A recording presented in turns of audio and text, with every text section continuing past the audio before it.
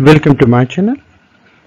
In this video we are going to discuss about voltage to current converters. So part 1.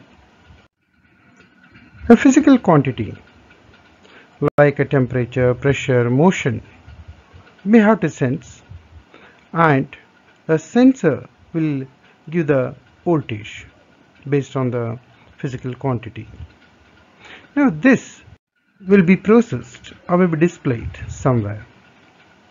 And if the distance is more, the voltage, when it reaches the processing unit or display unit, it will be reduced.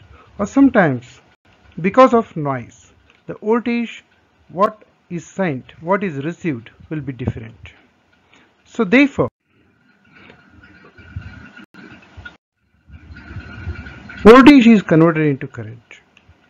So instead of sending a voltage from this point up to the processing or a displaying unit, the voltage is converted into current, because when we convert into current, the noise effect will be very less, neither the current will be reduced.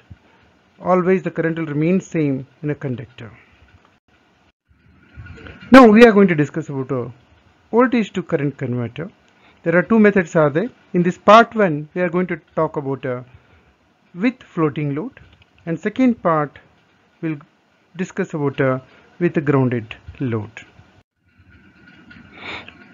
Floating load means load is not connected to the ground and input is given to the non-inverting terminal of the operational amplifier.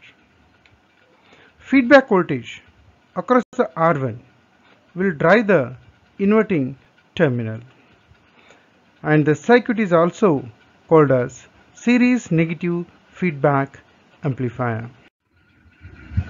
Let us write a Kirchhoff voltage equation for the input loop. What we get? Vin equal to Vid plus Vf. Why? Now, because this is a Vin, this is a Vid, this is a Vf. Once loop.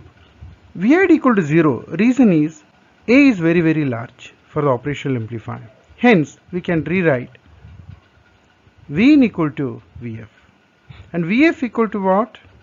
I0 into R1. That is a Vin equal to R1 into I0. Or I can say I0 equal to Vin divided by R1. We know I0 equal to Vin divided by R1.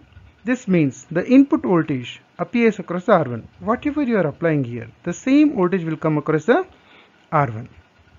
Then I0 can be fixed. I0 equal to Vin divided by R1. V to I converter can be used in low voltage DC and AC voltmeters, diode match finder, LEDs and Zener diode, as well as different diode testers also. Reference is Ramakant Gaikwad, and remaining information is covered in the part 2. For more information you can visit these links. Thanks for watching this video. Share this video if you like and subscribe this channel. Thank you.